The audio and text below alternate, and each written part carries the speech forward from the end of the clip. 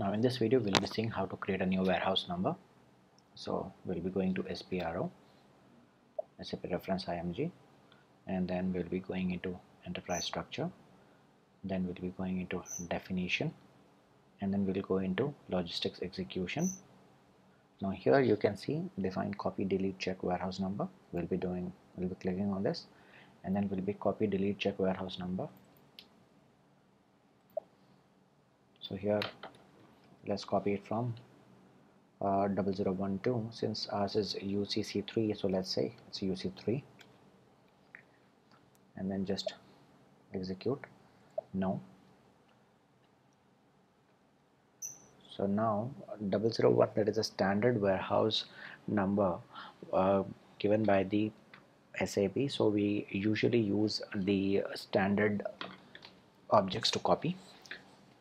Now here you can see that it is already copied. Let's say OK.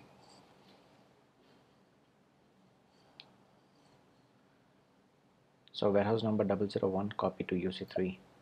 So our warehouse is copied here.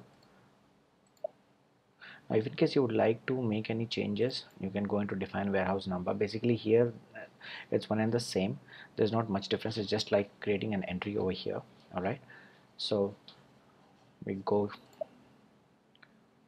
so it is done.